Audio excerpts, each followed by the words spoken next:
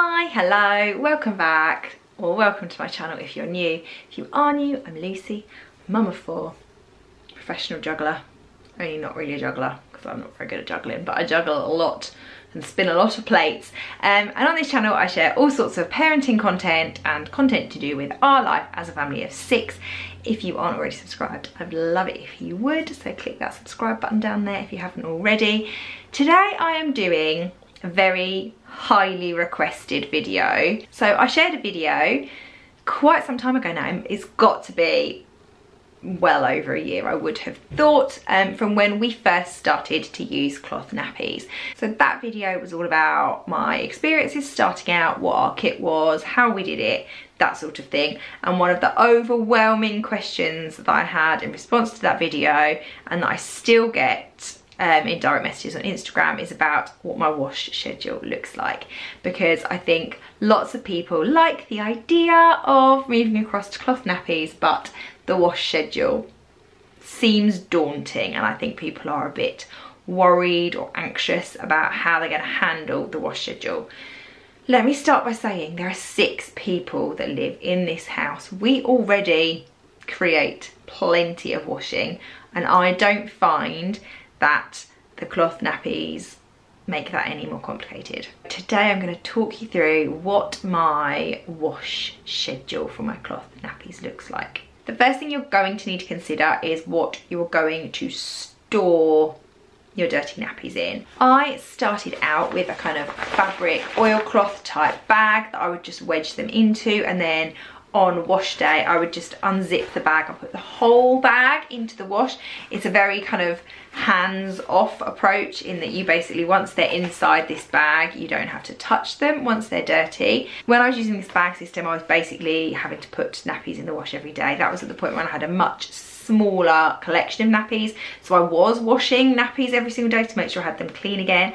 But as my kind of stash grew, I found not only was this bag kind of capping out and was completely full, but that I wasn't needing to wash every single day. So I needed a slightly different system. I got myself one of these buckets, the sort of garden plastic buckets. This is quite a small one and it comes with a lid. It's a bit of a misconception about you needing an airtight lid. Actually, you don't want an airtight lid because you need a little bit of air to circulate in there to stop it from smelling. Otherwise, what happens is when you take, if you've got a sealed one, as soon as you take the lid off, it's like noxious gas. This is just more kind of, it stops the kids accidentally chucking stuff in there, but it's not kind of airtight. It just kind of keeps it covered rather than sealed, and that stops you from getting so much of the kind of smell, which I think people are anxious about when they're thinking about doing cloth nappies. And then all that happens when you take the nappy off is you put it in the bucket until you've got enough to put in the washing machine.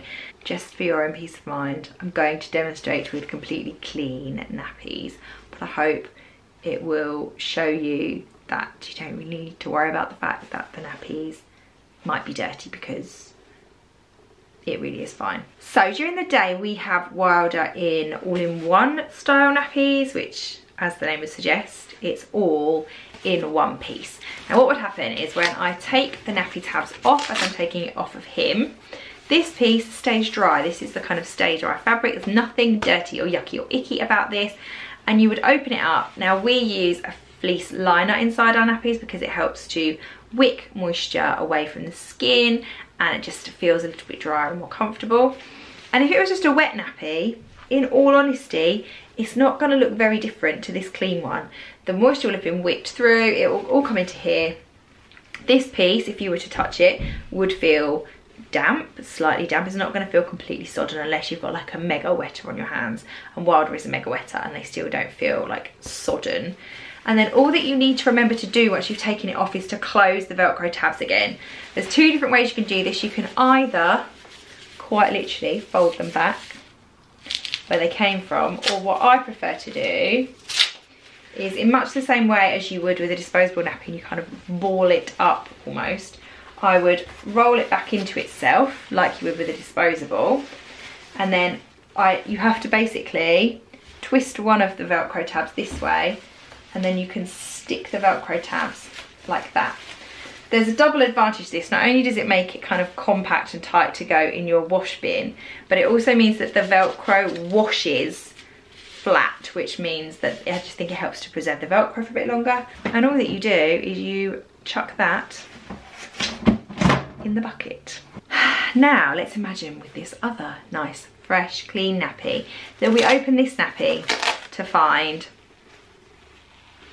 a slightly stinky deposit. I mean, you can use your imaginations here, people. The advantage with using a fleece liner is that most of it is going to be on this liner and not on the nappy. Now what I do is that I would take this nappy with the tabs folded in to my bathroom, and then I would very carefully from the front piece pull this liner out and then tip the deposits down the toilet. They normally, in the most part, kind of fall off of the fleece because the fleece wicks the moisture out, and they kind of go a bit sort of thicker and lumpier, and they fall off of that. And normally the nappy comes through pretty much unscathed. What I will do, if it's a little bit yuckier, is I will hold it over the toilet and I will use the shower attachment from above the shower to just hose anything off.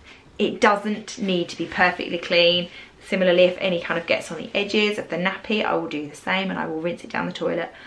But like I said, it doesn't need to be perfect as long as you get the majority of the solid deposits off. And then much the same as with the previous nappy, wrap it up, chuck it in the wash. What I tend to do is I might squeeze some of the excess water out, but it will be still quite wet, and it just goes in the bucket with the other types of nappy. The only other thing that's worth noting is that at night time we have Wylder in a 2-part nappy, which means that it's got a purely toweling piece on the inside, and then there's like a waterproof wrap that goes around it.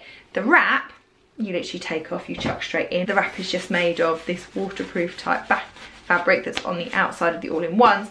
And with this, again, when you take it off, I find that in Wylder's overnight nappies we never ever get poo. They're always just wet, but they're always very, very well sodden. So Wylder's have the normal booster that comes with the 2-part nappy, but then we put an additional booster in to boost them for overnight, and you don't need to worry about separating any of it. You literally undo the nappy, wrap it up like you would a disposable, and then like I said, you can either fold the tabs in like this, or you can do the twist and fold them on each other, and again it all goes in the same bucket. So far so uncomplicated, and I hope that that makes sense. So for me, it depends on what my other washing looks like as to how I wash it. I tend to find I differ in the summer and in the winter.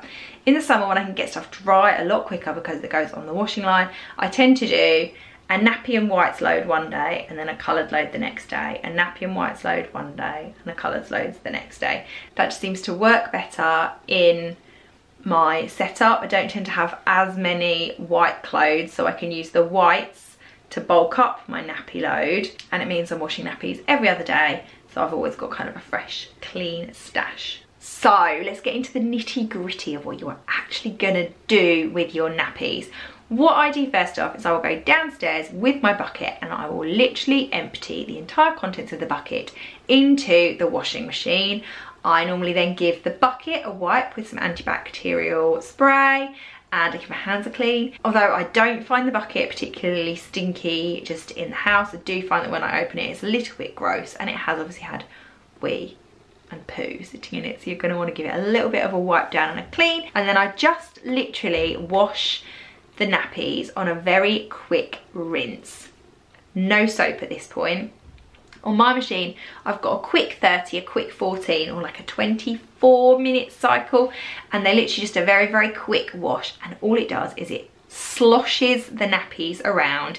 It will get off any of those solid deposits that might still be on there and just give them a bit of a rinse before you put anything else in the machine with them. The other bonus of doing that is it will unravel and open up your nappies. So any that you put in like this will open up. The boosters that are separate to your nappies will become separate in the wash. What tends to happen is the tab in the nappies that folds back in on itself also comes out during this. It just allows everything to open up so that it's going to wash better. Then once that quick rinse wash is over, I fill my machine up with the rest of whatever my whitewash is. If I haven't got whitewashing, I normally chuck in towels or sheets or tea towels, just enough to kind of make the wash up. You need your washing machine to be at least over half full, because otherwise there's not going to be enough in there to really agitate the nappies in the wash. And that's a really important part, is that while they're in the machine, you need the nappies banging against lots of other things in the machine, because that's what helps to wash them. So you don't want to just be putting 4 nappies in the machine on their own, because they're not going to clean up as well as if you'd made the load up with other things. If I put other clothes in with my nappies, I will make sure that I put it on about 40, but a nice long cycle. My machine does a 3.5 hour-ish cycle at 40 degrees, and I'll put it on that one with a really good dose of washing powder. Powder is important because if you use washing liquid, it tends to coat the fibres, which over time will make the nappies a little bit less absorbent. So it's really important that you use washing powder, not liquid. Every week to 10 days or so, I will hold back my nappies so that I get a really nice full bucket of nappies, and I will do them in a 60-degree wash. Again, longest cycle that I possibly can. And again, I normally make that load up with sort of towels to make sure that the washing machine is sort of semi full. And then once that really long, nice, warm, soapy cycle is finished, I do an additional rinse with no extra soap at the end.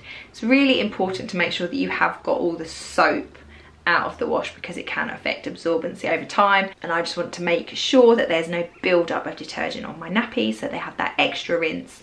And then this time of year, I get them straight out on the washing line. There is nothing more satisfying than a line full of nappies like drying in the breeze. The advantage of getting them outside is if you have got any stains on them, the sun is absolutely brilliant for lifting any of those stains out. We've been using our nappies for well over a year now. Not a stain in sight. And then the final part of my washing cycle is when I've got a lovely load of clean nappies fresh in off of the line.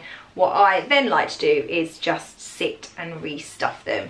Restuffing them is basically a case of pushing these long tabs back inside. I'll then put my fleece liners in place, ready, and then I have them all set up. Next time we need to do a nappy change, it's all there and it's basically ready to go for that nappy change. So the long tab goes back inside the nappy like that. Undo the tab so that it lies nice and flat. Tuck that bit in there. And then the fleece liner lies on the top. And then I fold it up. Ready to go. So I hope that that helped to make sense of what my wash routine looks like with my cloth nappies. Obviously, if you have any other questions, do leave them in the comments and I will be happy to answer, or pop over to my Instagram account and you can drop me a DM. I'll probably get back to you quicker over there if it's something that you need to know an answer to urgently. This is my Instagram account in case you don't follow already. Thank you for coming and spending a little bit of time with me today. I hope you learned something new and that it was helpful, and I hope you have a lovely day whatever you're doing with the rest of it. I will see you for another video really soon. Bye!